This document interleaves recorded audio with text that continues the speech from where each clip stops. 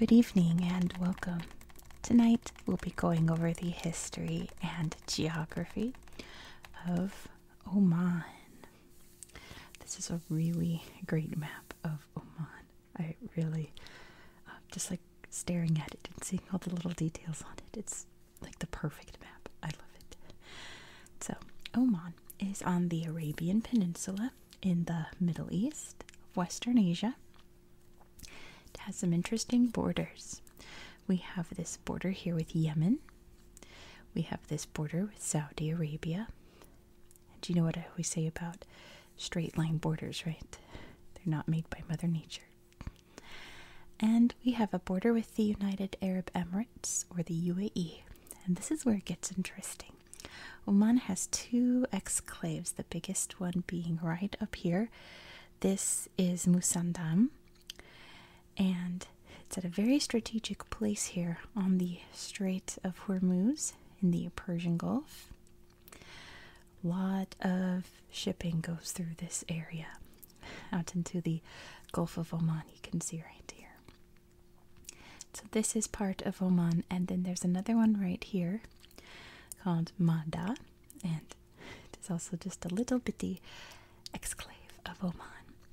So the United Arab Emirates, which we'll cover in a few months, is sort of like the Arab version of the United States, in that it's various emirates clumped together to form one country, like the United States is a bunch of states clumped together to form one country.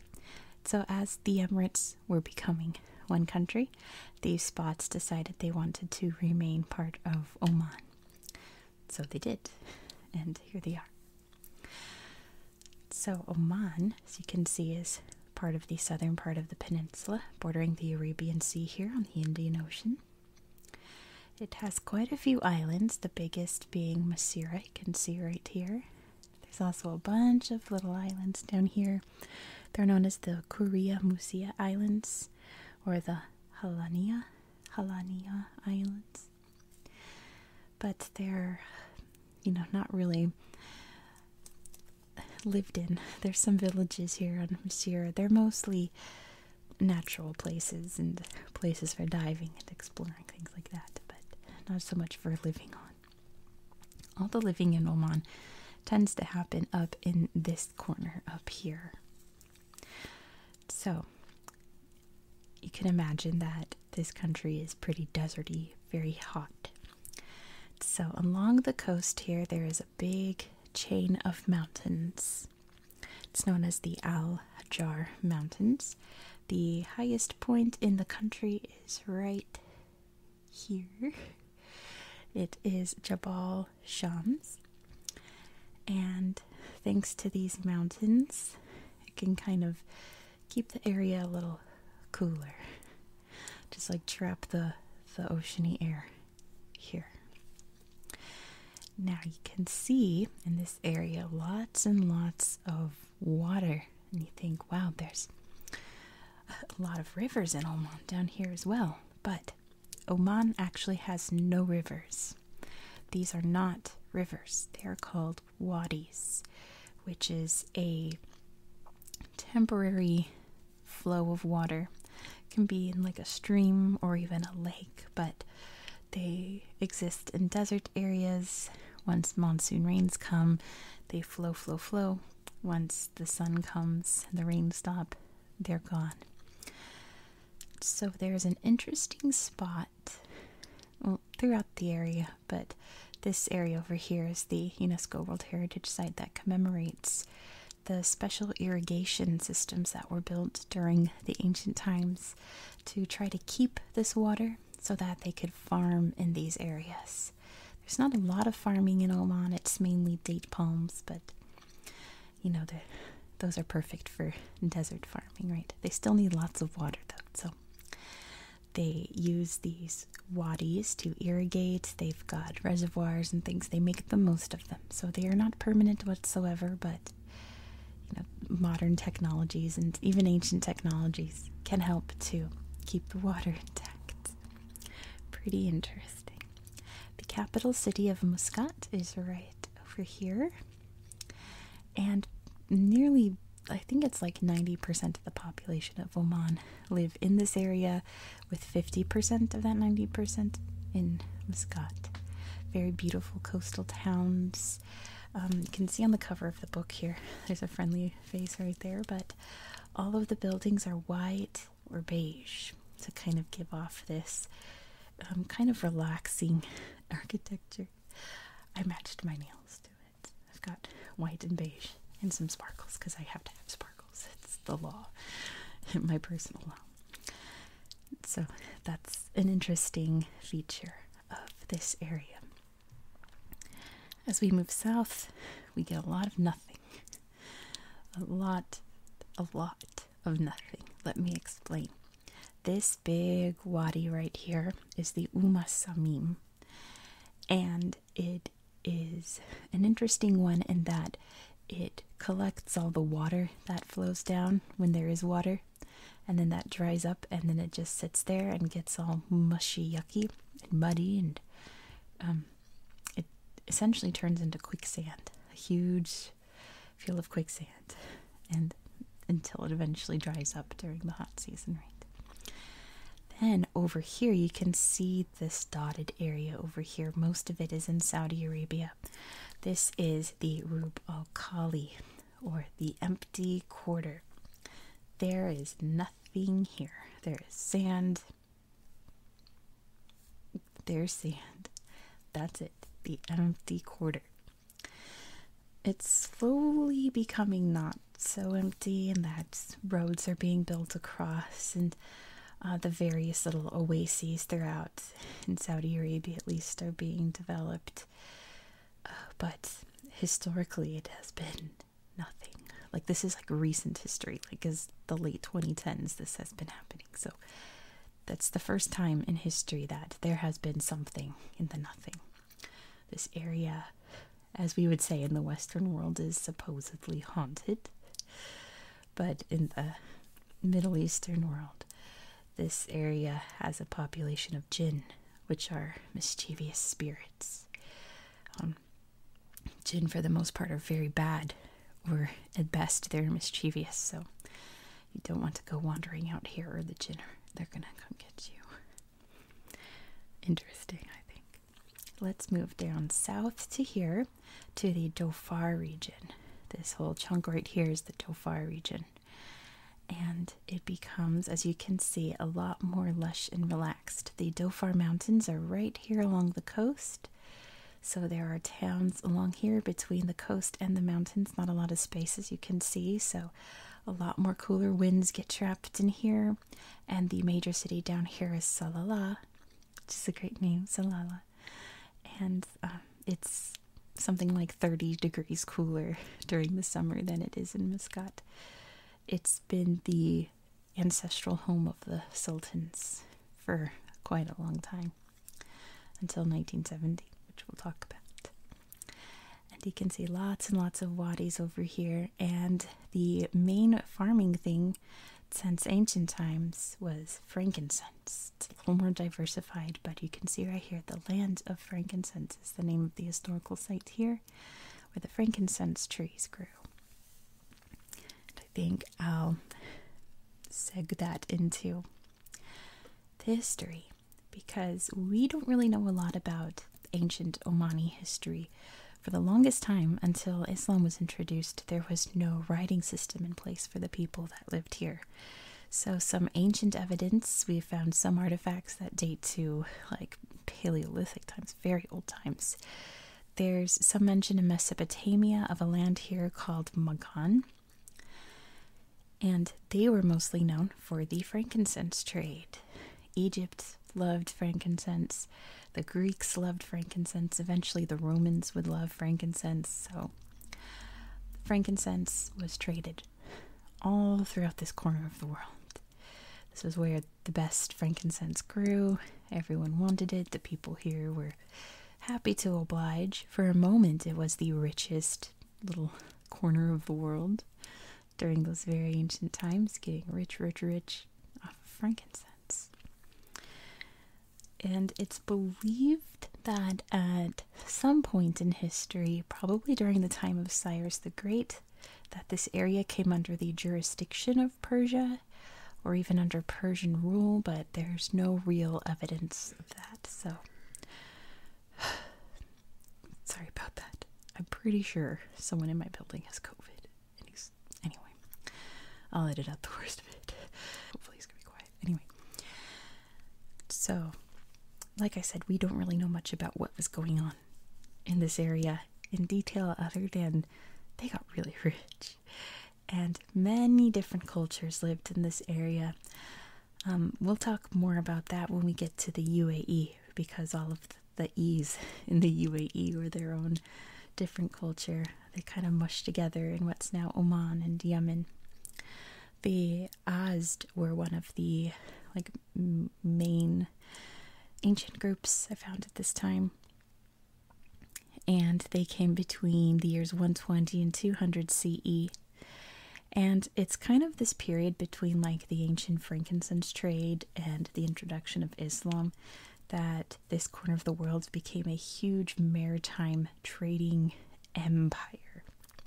They built their own special sea craft called dhows, which were incredibly fast and very efficient in trade. So now they could trade with Asia, they could trade with the African coast, they traded all over the place, and they became even more affluent and wealthy and well connected. We'll see pictures of dhows in the book. We'll flip through after I finish history. And it's also during this time that we get that really cool irrigation system.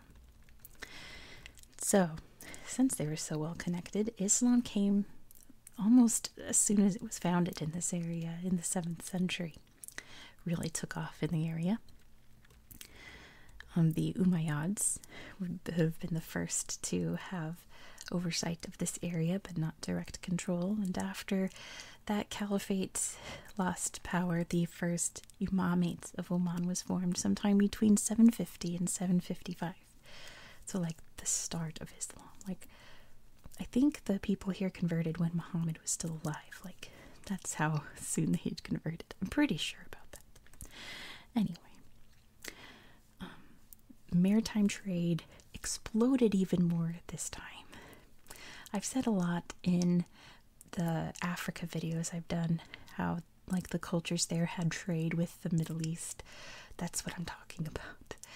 They had lots of trade here, and same with Southeast Asia. When I say they even had trade with Middle Eastern peoples, that's what I'm talking about. They were all over the Indian Ocean, at every corner, doing all the big trades.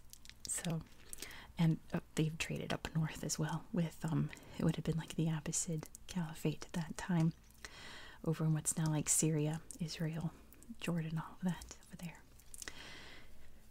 But that sort of began its downfall in 1507 when the Portuguese arrived. I was reading in here about how they found one of Vasco da Gama's ships off the coast of Oman that had allegedly sunk during his journey around Africa and up here to figure out the routes that these people were trading on. So they built up Muscat and used it as an outpost to protect the various shipping lanes that they were establishing throughout the Indian Ocean. And, the people here weren't too pleased about that, especially when the Portuguese got really overbearing, but they'll fix that in a second. The Ottoman Empire, of course, challenged them quite a bit, and also, once it became a thing, the Dutch East India Companies and the British East India Company would have very much fought against them for control of the area, which they would eventually get. And in 1650, the Imam in the region was finally okay, Portuguese, get out. And the Portuguese were driven out. And it was time for maritime trade to rise back up. And they went all along the African coast down here and found all the Portuguese ports that had been established and took them over. The most notable of this was the island of Zanzibar off of Mozambique. They also took Mombasa in what's now Kenya, Kilwa in what's now Tanzania, all the big coastal cities It's known as the Swahili Coast. What was I watching? Might have been Geography Now, about how the Swahili language is a mixture of like the Arabic spoken in Oman and the African languages mushed together so they could easily communicate while they traded.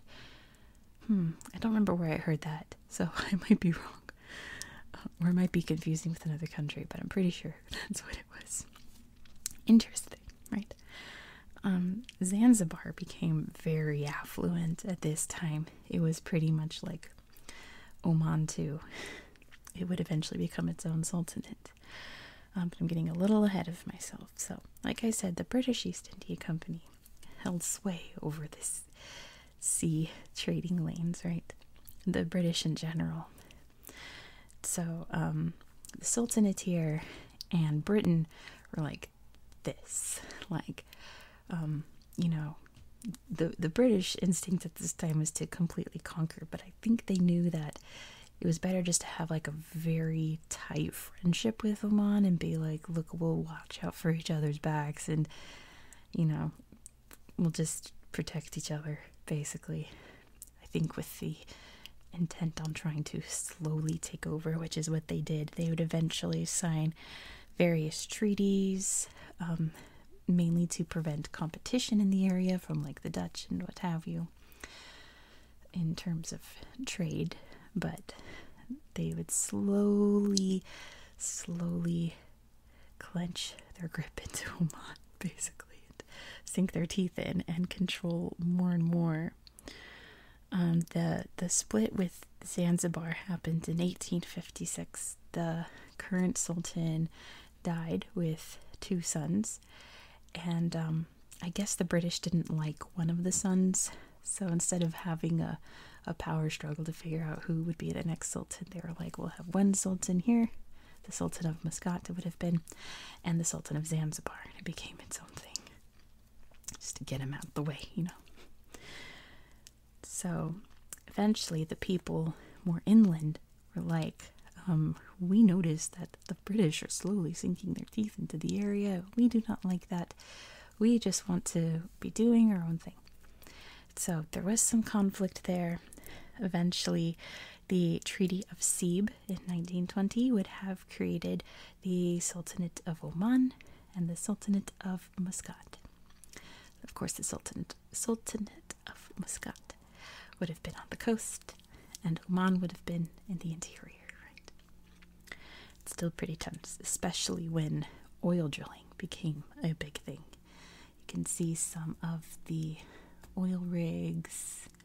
Let's see, I'm perched a little odd from the map, but you can see some oil up here in various parts of the country. There's oil drilling. So, of course, the British wanted a hand in that. Became a whole thing. Became very tense. Anyway, the next sultan to be in charge of Muscat would have been Said bin Taimur in 1932, who was quite a character. First of all,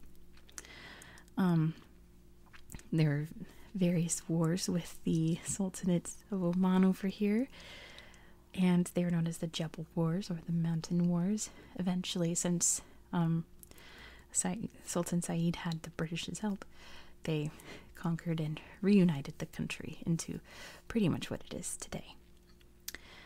Then, in 1959, oil was discovered down here in Dhofar. And I saw, you can see little oil wells over here as well. So they were like, bingo, money, right? Couple of things, though. First of all, Sultan Said was, like I said, a character. Sort of like, I don't want to say the Kims over in North Korea, but kind of like the Kims over in North Korea. Not in the aspect of massive concentration camps and all of that, but Oman became more and more isolated from the rest of the world. There was a big focus on keeping tradition exactly as it should be and keeping any outside influence outside of Oman, which led to high oh, what's it called? I just blinked on it. The life expectancy, or a low life expectancy, high infant mortality. That was the word I was looking for. A higher infant mortality, much lower life expectancy. Disease is rampant because they don't have modern hospitals. There's really like no schools in the area, like schools as we know it today, right? And the country was in a massive decline. Not to mention, Sultan Said was extremely paranoid. He lived as like a recluse and locked up his sons, most notably his oldest son, Qaboos, remember that? He kept them on house arrest because he was just a paranoid kind of guy. He outlawed sunglasses. He outlawed smoking. He outlawed football, which is wild. Football's like the biggest sport in the world, right? But most unusually, he outlawed conversations lasting longer than 15 minutes. That's how paranoid he was. He was so sure that a grand conspiracy was going to happen, which it would eventually, but hold on to that. Dhofar, right, has oil. Oh, cat here. Dhofar has oil. And the wealth from all of this oil is obviously not going back to the people because they don't have schools, they don't have health care, they don't have anything, really. So, it gets so bad that in the Dhofar region, a rebel group springs up, and it is pro-Soviet communist. And, man, to have communist rebels in an Arab country, like, I don't know, like the values of like Islam in Arab countries are like the opposite end of values of communism. So like you've messed up if your Arab population is deciding that communism might be better. You've goofed at that point. So a civil war sparks between the Dhofar rebels and the soldiers of the Sultan, which just leads to more paranoia from the Sultan, of course. So things are going from bad to worse. So in 1970, the Sultan's oldest son, Qaboos bin Said, overthrows his father in what is technically a bloodless coup, but Sultan Said accidentally shot himself in the foot, so there was some blood. He got transported over to London to have surgery on his foot, and he stayed in London till he passed away. So Sultan Qaboos became the Sultan in 1970. And he said, look, all this money we have stockpiled up, not going to the people, it's all going back to the people. And he did all the reforms. He implemented state-of-the-art healthcare, which was, of course, free. State-of-the-art education, which was free for everyone. Men, women, children, whoever, right? Literacy rate skyrocketed. Life expectancy skyrocketed. Infant mortality sank, right? There we go. Infrastructure. Oman didn't even have roads at this point, so he built roads, ports, airports, all of that. He restructured the government. So Oman to this day is still an absolute monarchy, like absolute monarchy.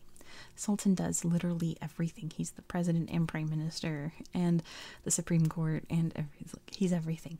But he established what's basically an advisory council, half of which is chosen by the Sultan and the other half is voted on by the people. So he established voting rights for, everyone over 21, men and women, everything in between.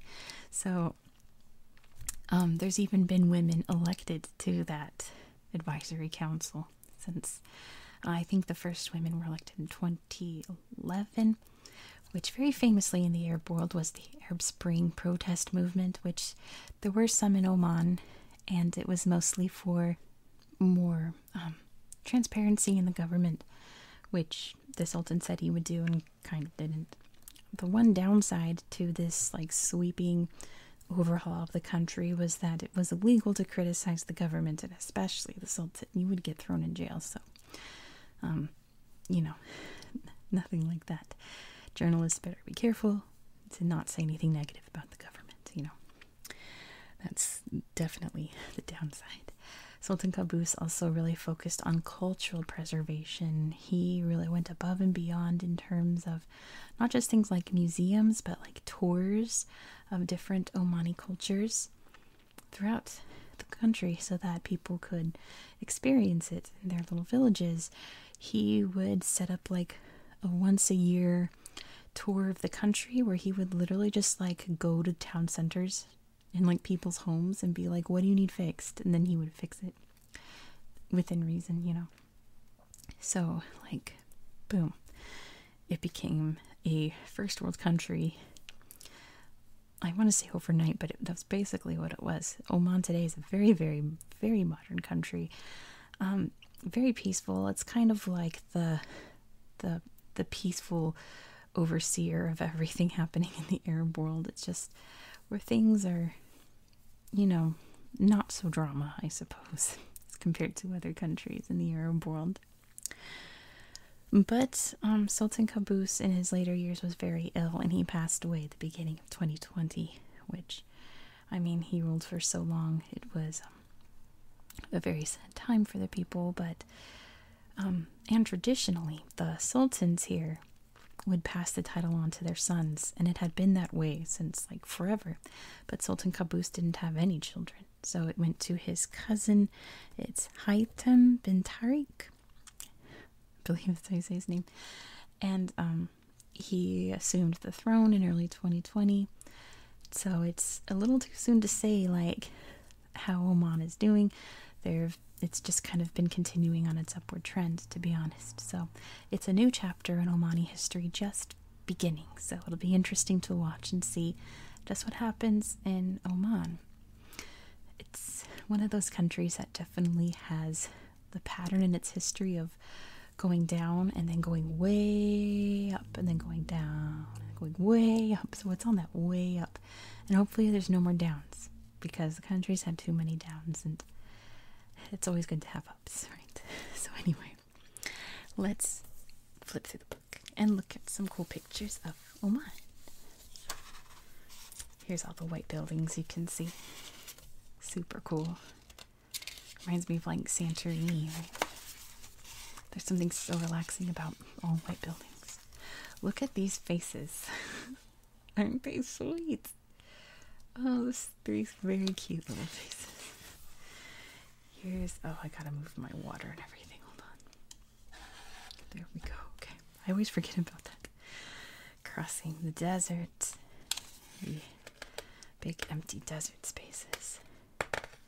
Will I be able to turn the page? Who knows? Okay. Let's see. It doesn't say where this is, but it's probably Muscat, because you can see the water right there. Man, these pages are very thick. This is also a brand new book, so this is the Rubal Khali. There's nothing here except angry spirits. But then you get this. This is outside of Salalah, up in the mountains. Isn't that beautiful? It's like a little paradise. Here's the frankincense trees, and there's some sweet camels having a bite. Let's see what else we have. Some more beautiful white buildings there. And just a big old Oman map here. Not a lot of pictures in this history chapter. Look how funny this is. Like, no pictures. Here's a dhow, kind of the more modern version, not so much like the ancient version. They took some ideas from European ships and incorporated them into theirs. Look at this. Christopher Columbus has nothing to do with Oman. So the caption's like, Columbus was likely trying to reach areas like Oman when he sailed the west. Okay. And that's it for the history chapter. Here is the palace in Muscat. So I said before that the sultans always lived in Salalah. So Muscat was like the workplace, and Salalah was the living place. But Sultan Qaboos changed that, and the sultans live in Muscat now. This is the new sultan, Sultan Haytham. I'm not positive. Meeting a U.S. diplomat. Here's the Supreme Court building. But like I said, you know, the judges can pass whatever they like, but if the Sultan says, no, then that's the word. Here's some Omani Rial, very colorful money. There's some geese on their money there. Here's an oil drill.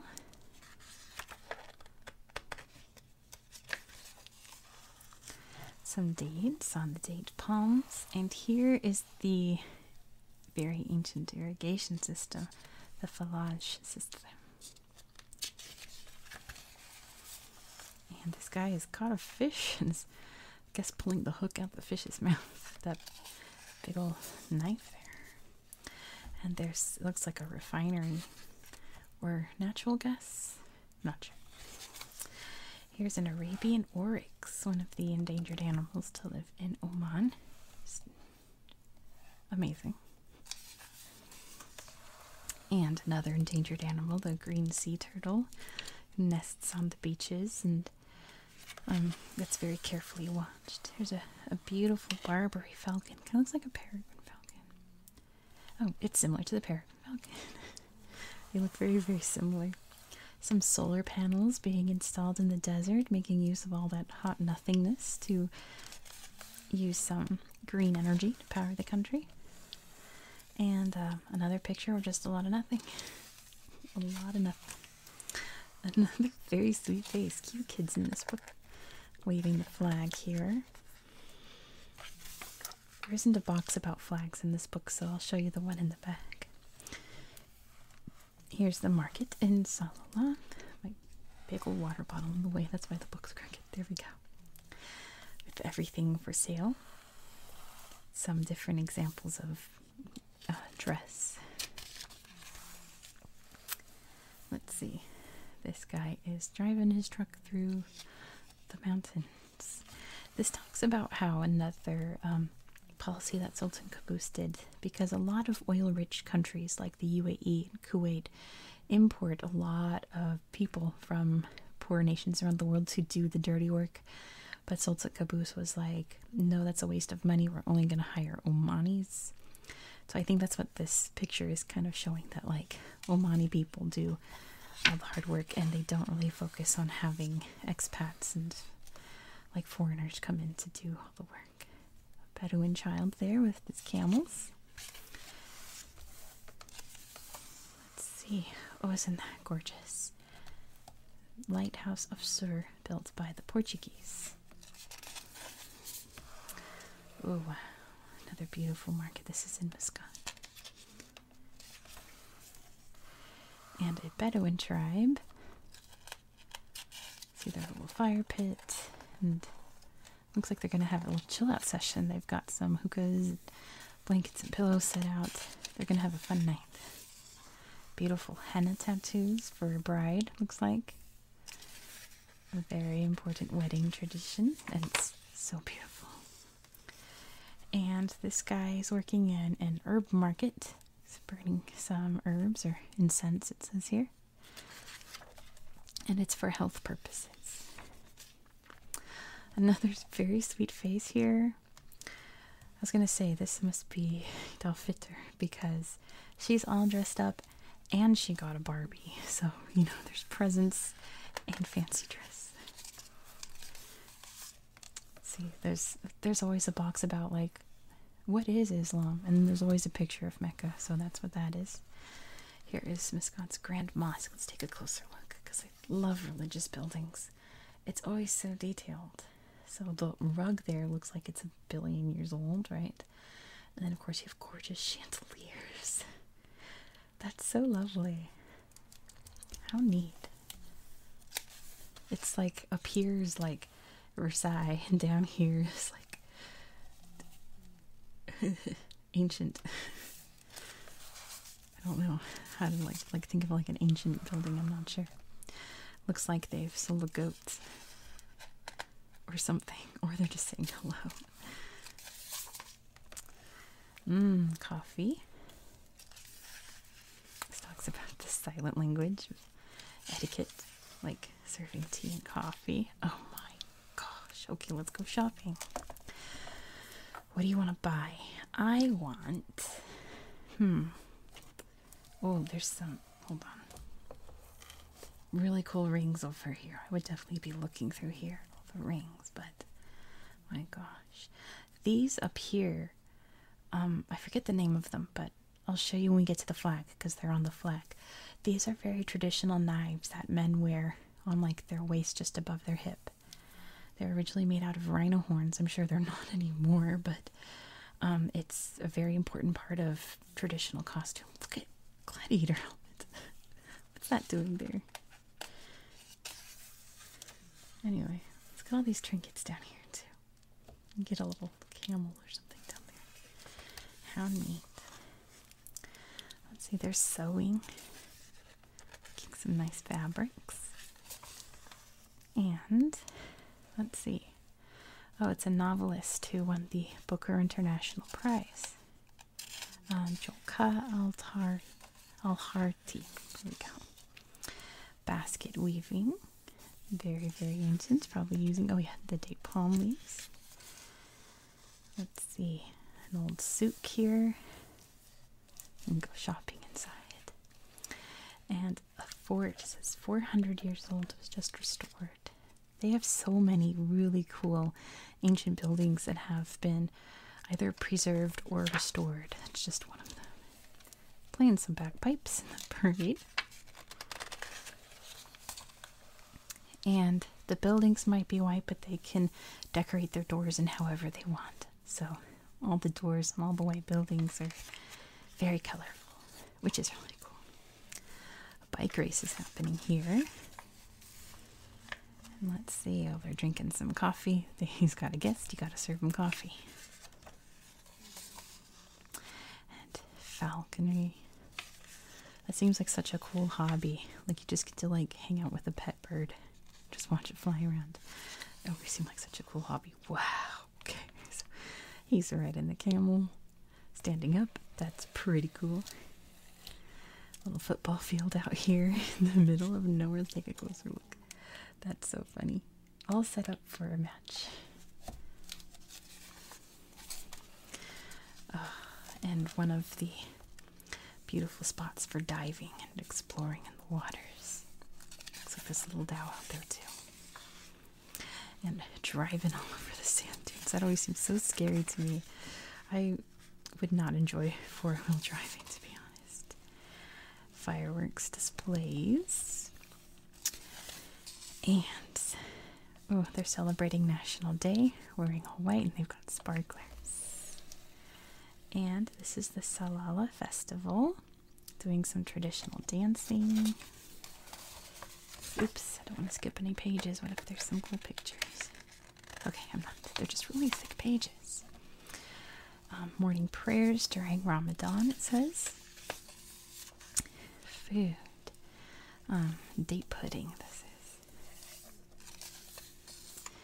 And we've got shuwa. It says national dish of Oman served at weddings and holidays. Meat marinated in spices and cooked underground with rice on the side. And a little bit of yogurt, looks like. Kebabs, of course. Yum yum. And I was about to say sliders. I guess this is how they serve food. They're one of those cultures that just has tiny portions of everything on the plates, which I'm not opposed to. So delicious. Let's see, let's see. More food. Some traditional bread being baked there. And here's their, I was about to say yogurt, but apparently it's pudding with nuts on top. Another cool little map of Oman. Green, of course, here doesn't mean green, it means elevation. And orange means high elevation. And this is where Oman's located in the world. Let me flip back to this section here with the flag, which I normally don't show you guys these because it's not a lot of info and it's just a lot of repeated stuff mostly. But here's the flag with the what's it called? The emblem on it. And you can see the knife here. What's it called? The Khanjar dagger is what it's called. With some other swords there. So that's going to be it for tonight. Thank you so much for watching. Isn't Oman a fascinating country? This is one of those countries that I literally knew nothing about it other than where it was and what the capital was. So I learned so many cool stuff. Let me know what you guys have learned about Oman. It makes me kind of want to visit this country now. It sounds pretty exciting. Probably Salalah more than Muscat. It seems a little too hot up there. Anyway, thank you again for watching. I hope that you found this video relaxing and educational. And I hope that you have a very good